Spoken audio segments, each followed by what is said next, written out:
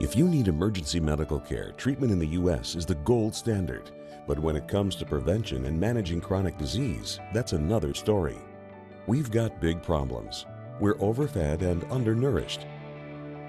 We've not only supersized our fast food, but our waistlines as well. The U.S. spends more on prescription drugs than any other country.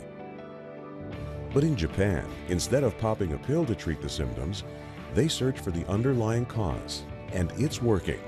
People in Japan live longer than we do.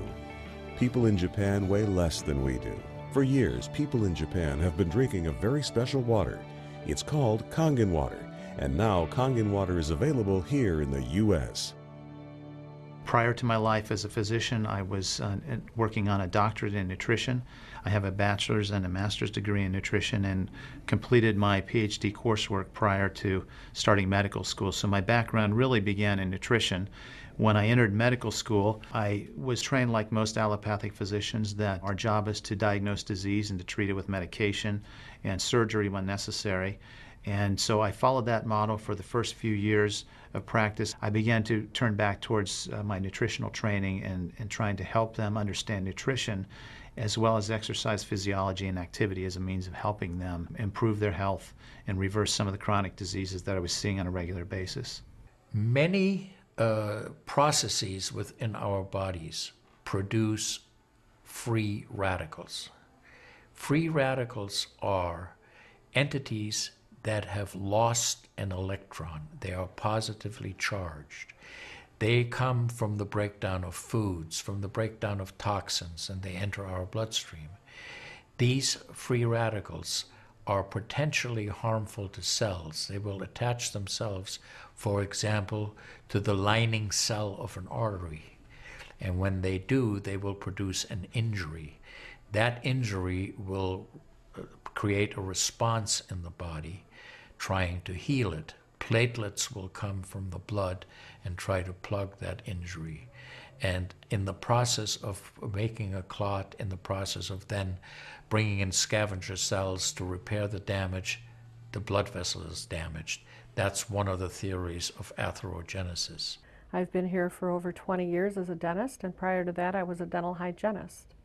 When I worked as a dental hygienist, I got very interested in nutrition and the nutrition and how it relates to the teeth and how it relates to the person. I've been asking every patient, most of the patient comes every 3 years or so. So I observe every year carefully, and I tell them your colon becoming very firm and tight and developing more pockets. So you have to change your diet, to my diet. Then they improve year by year. That's at least like 2 years, 3 years later, their colon becomes soft and pliable. Even you have a lot of pockets, diverticulosis, which can create thickening of intestinal, the muscular layers. See?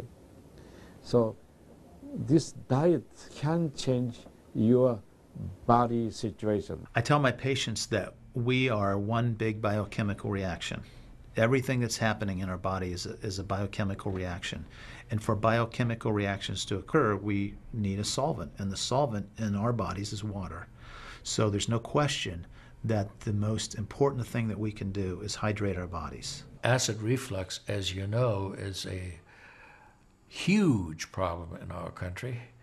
People who are obese tend to have it because their stomach and their gastroesophageal junction gets shoved up into the chest. Their lower esophageal sphincter isn't tight. And the esophagus is squamous epithelium. It's a different lining from the stomach, and it doesn't tolerate acid. So when the valve that connects the stomach to the esophagus, that interconnection doesn't function, the acid suddenly starts bathing this lining of the esophagus in acid, and it can't tolerate it. It's painful. People have that terrible sour taste in the back of their throat. When we treat chronic disease with medication and we don't really attack the root cause, which is oxidative stress, free radical damage, we're not really treating or curing the disease, we're managing the disease. Antioxidants have become very, very popular because they are electron donors. And when they meet a free radical, that free radical gets what it wants. It gets its electron, and it's neutralized. Now, the oxidation reduction potential of Kangen water is gigantic. It's about 30 times greater than the famous green tea. Everyone knows about green tea being a profoundly good antioxidant. Fruits, vegetables are considered antioxidants. Kangen water at a pH of 9.5 can have a negative, which is an electron donating reduction potential of up to 600 millivolts. It's measured in millivolts. You couldn't eat enough fruits and vegetables to get anywhere near that amount into your system. We rely on oxidative stress to kill bacteria and viruses and fungi. But oxidative stress in excess, when we don't have the proper balance, when we have too much oxidation and not enough of its counterpart, which is reduction, then we get into this situation where we start to see degeneration occur in cells, in the tissues, and ultimately in the body. We get degeneration of the body, we get aging, and we get chronic disease. Oxidative stress is the mechanism by which all this happens. I find that drinking Kangen water is satisfying because it quenches one's thirst. One is able to drink a lot more because you don't get that bloated feeling. It is as if the water is very much more quickly absorbed. And there are studies that have shown that from the Japanese literature that the water starts being absorbed in the distal esophagus before it even hits the stomach. It's absorbed in the stomach, and then by the time the duodenal sweep has been reached, it's practically already totally absorbed. Oxidized water is a very, unhealthy to me. So I don't drink that kind of water, but I drink alkalinized water. New York water, they say, the best water, but it still contains the chlorine. Why did they put the chlorine in? Because that the chlorine put into the water, that it creates the free radicals, and that free radicals can kill the bacteria. So that the chlorine in water is, there is no bacteria resides. So it's a healthy water, they call.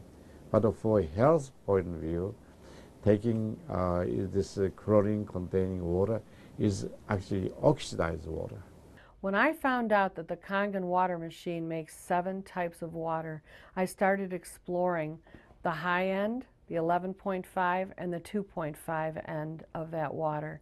And on my exploration, found out that the 2.5 water is bactericidal, and I am using it in my practice to help with bleeding.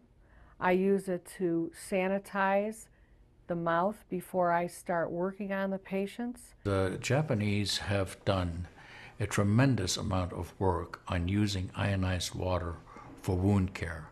There's a lot published in the Japanese literature and also now in American literature about using pH 2.5 water for bactericidal purposes. Staph aureus, for example, cannot survive in 2.5 pH water. The kill ratios are dramatic for this, and so it stands to reason that this would be beneficial for contaminated wounds or even infected wounds. The Japanese, for example, treat diabetic ulcers with ionized water with a low pH and find that to be extremely successful. They also have published a lot on it, and the before and after pictures are very dramatic. The pH 2.5 water has tremendous antibacterial properties against both gram-negative and gram-positive organisms. With the standard American diet, it's actually very sad. I mean, that is what it stands for. Standard American diet is filled with sugars and the high energy drinks, and even the bottled waters, the potato chips and the pizza, and the things that these children are getting in the vending machines. All of that is acidic. You think the skin is only young? No, artery is young too. Most of people who are eating a lot of beef, meat, and a lot of oxidized waters, they tend to develop more narrowing strictures. And many people, even in the 50s, they had bypass procedure, the stenting, all kind of problems in the artery. One of the things that you learn is called primum non nocere. Above all, do no harm. That is the duty of a physician. It dates back to Hippocrates. None of us want to do harm. What we should do, and I think when we're convinced of something that is really truly good for people, we should go and recommend it to people. Anytime our body sees protein that it doesn't recognize, we have the susceptibility to cause an inflammatory reaction or an allergic reaction. I really do think there's a connection there with incompletely digested proteins through the typical American diet that we consume. Periodontal disease affects 75% of the population. And periodontal disease is a silent disease of the mouth.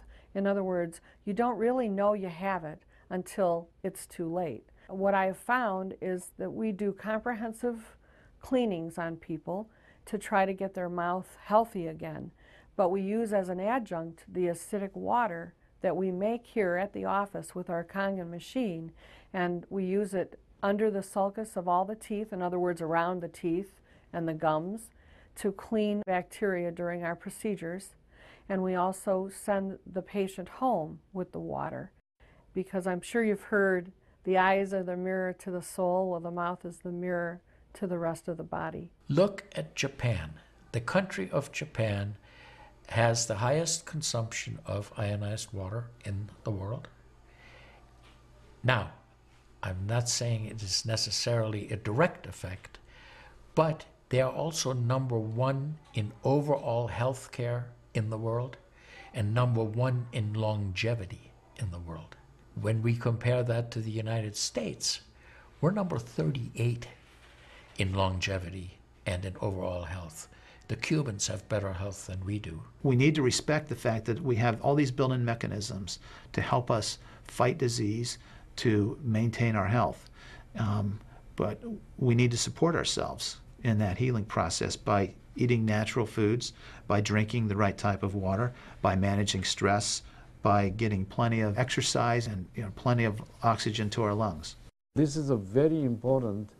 You just change your diet very little bit.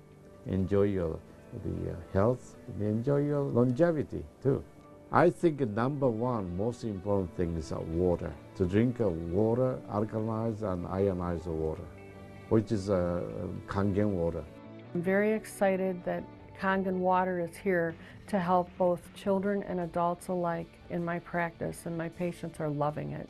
I've had the great fortune in my life to have graduated from one of the finest medical schools in the world, Harvard. I was trained in the Harvard residency program. I've spent my entire professional career affiliated with that institution. One of the best things, next to being affiliated with this great institution, has been my discovery of Kangen water. For those of you who are trying to optimize your health and trying to do everything you can to have good health, to maintain your health, preserve your health, my plea is just try the water. In Japan, they have a saying, Mizu wo kaereba, jinsei ga kawaru. Translated, change your water, change your life. Do yourself and your family a favor. Ask for a free sample of Kangen water. Try it and see for yourself.